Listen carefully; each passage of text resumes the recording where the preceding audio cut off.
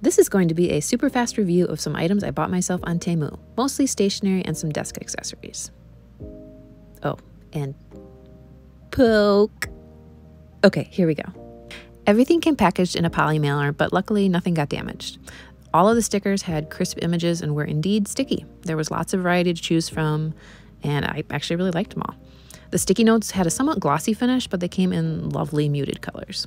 This floral letter writing set is actually really pretty. I love the designs and the white floral against the craft. I love that. These watercolor dots came in so many colors, and they were indeed sticky. These little bun buns are absolutely adorable. I also got a booklet of vintage stamp designs. These highlighters write like they're supposed to, and the ink color matches the body. They're a little short in length, but that makes them portable. This planner cover felt a little plasticky, and here's the sound it made when I opened it. It has lots of pockets and 2 pen holders. This keyboard and mouse cloud rest is wonderful. They are soft and feel nice to the touch. To see the keyboard, watch part 2.